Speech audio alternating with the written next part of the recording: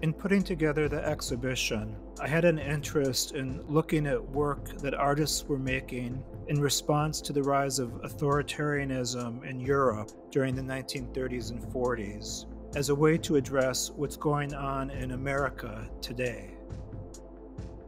The Charles White painting makes an explicit comparison between Nazism in Germany and racism in America.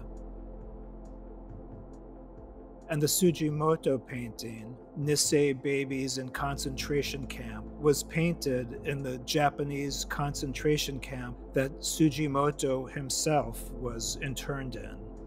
Nisei refers to American children of Japanese immigrants, and the relationship between what's depicted in the painting and what's happening in our country today is, of course, very clear.